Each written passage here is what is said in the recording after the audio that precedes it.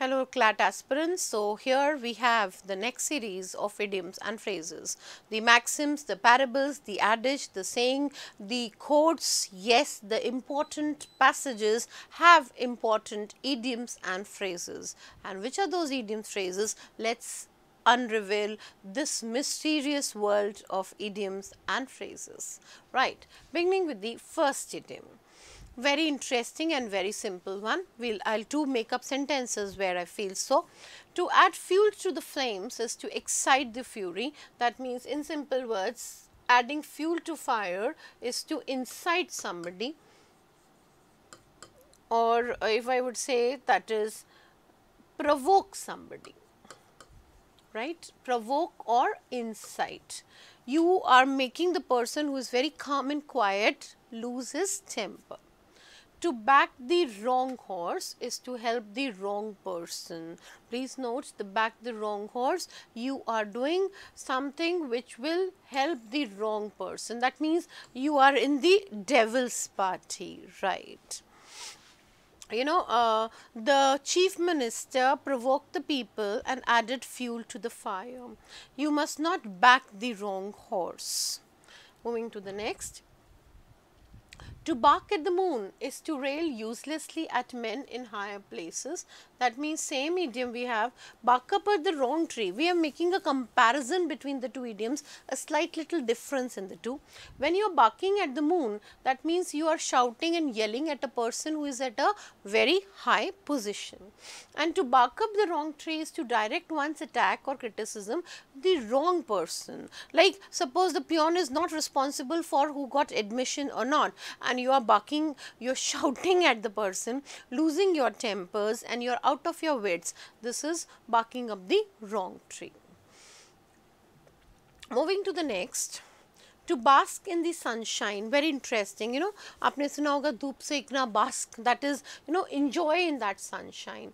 To enjoy the favor or good graces of somebody, right? You have done something very good, so you are somebody who is enjoying the favor or good graces of something.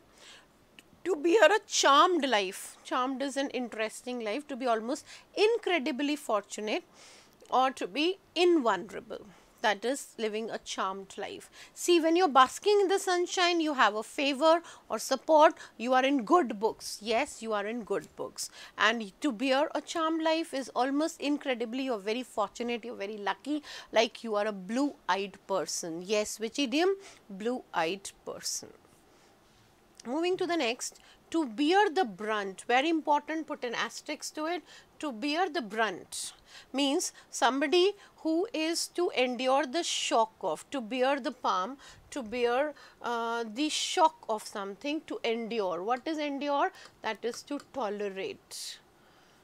When there is traffic, policeman, the sentence which came in CLAT, it was like, it is the traffic policeman who has to bear the brunt and face all the pollution. To bear the palm, that is to win, that means to carry, right? To carry the trophy, to carry the day, that means to win. To bear the palm, palm is the sign of victory, palm tree, palm leaf, which is the sign of victory. Moving to next. To beat about the bush. Please note this, beat about the bush, you want a bike from your parents, so you will beat about the bush. It is an indirect manner of saying.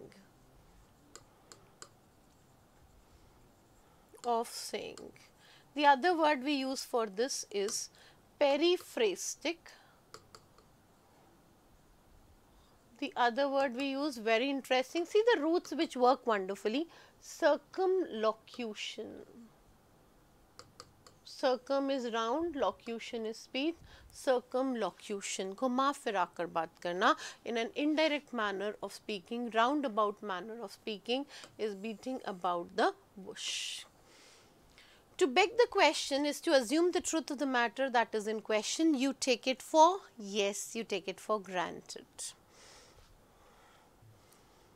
To beggar description, Kashmir is so beautiful that you don't have words, you have to beggar description. That means it is so extraordinary beautiful that it's almost, to describe it is next to impossible. So Kashmir's beauty beggars description.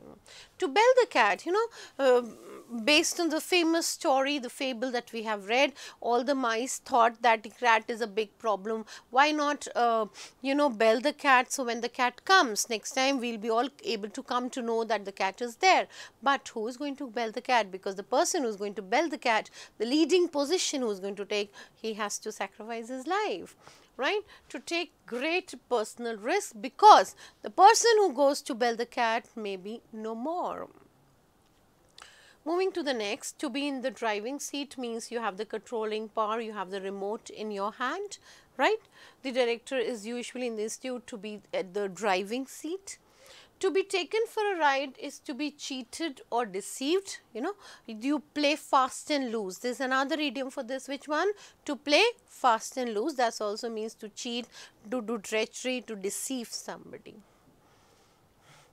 To be tied to somebody's apron string too long or too much under somebody's control is to be tied to somebody's apron string. To be left out in the cold is be ignored or neglected. Nobody pays attention to you and you are neglected or ignored for it. That is to be left out in the cold. To be tied to somebody's apron, you have too much somebody under control, and left in the cold is you are ignored or neglected. To bide one's time is to wait for a favorable opportunity. You wait for the best opportunity that comes for you, that is to bide one's time. To bite the dust is to suffer defeat or humiliation. Please mark it, very important idiom. Sometimes you don't want to do it, but you have to eat humble pie. Please note another idiom for this, right, to eat humble pie.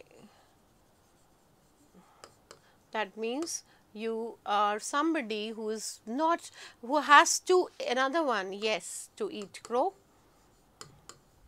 to bear the defeat, humiliation. You had a bet with your friend and you lost your bet, so you have to eat crow, right. Suppose you don't study and you are not successful, so you have to eat crow. That is same, to bite the dust or to eat humble pie. You will be always humiliated and felt something very down to earth in this. Moving to the next, to bite off more than one can chew, we had this in CLAT 15. To bite off more than one can chew is to attempt too much, having too many irons in one go. You are doing something which you cannot bite, but you are still doing that. To blow hot and cold is to be inconsistent, because sometimes hot and sometimes cold. So, in that case you are very inconsistent and unreliable about things. To blow off the steam is to find an outlet. Which word we used in English for this? That is went out. Please note the word went out. For pent up energy and emotions, pent up is controlled. Whatever energy you have saved and control, you take it out on somebody. That is to blow off the steam. To blow off one's trumpet, speak highly of oneself. You heard of the word narcissism? Narcissism is self-praise, self-obsession, beating one's own trumpet. You are so much obsessed about oneself that you don't see anything else. This is based on the famous story of the handsome youth who was, proposed by Aphrodite, the goddess Aphrodite, but he refused. So, she turned him into a flower, and this flower has this narcissism, that is, flower keeps looking in the image which falls in the pond or the stream nearby and admiring its beauty, right. So, narcissism is a defect in love. Too much of love for oneself. See, loving oneself, standing in the mirror and saying, I am very handsome and beautiful, that is okay. But if you do it 20 times a day, this is self-obsession. Too much of being self-obsessed and finding oneself the best out of it, right. Moving to the next, to break new grounds is to begin operations on a new course, new functions. You're making something new, breaking new grounds, your new venture, new course, new thinking.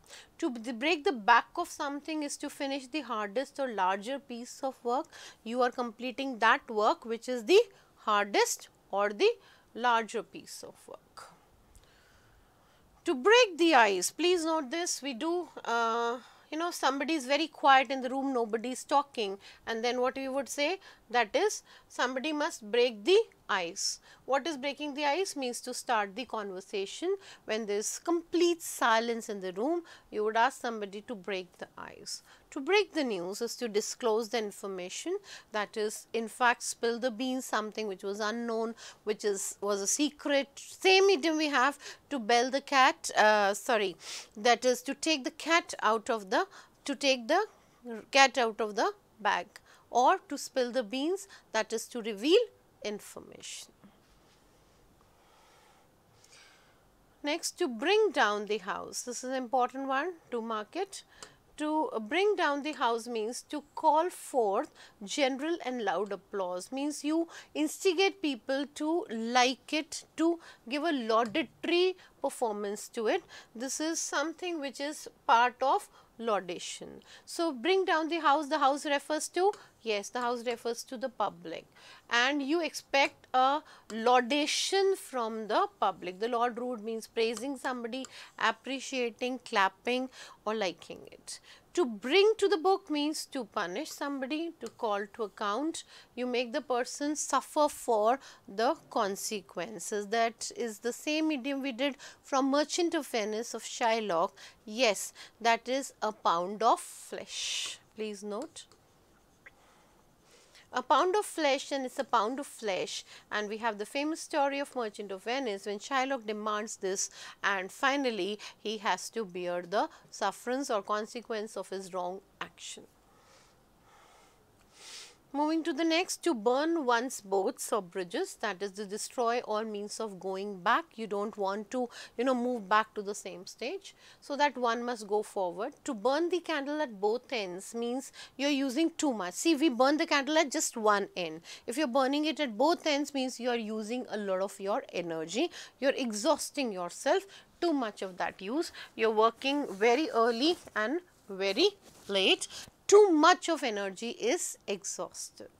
If you are burning the candle at both ends, you may have to pay the piper. To call a spade is very direct in your speech, being very candid, being very outspoken. To speak the plain truth, that is, avoid making any controversial statement.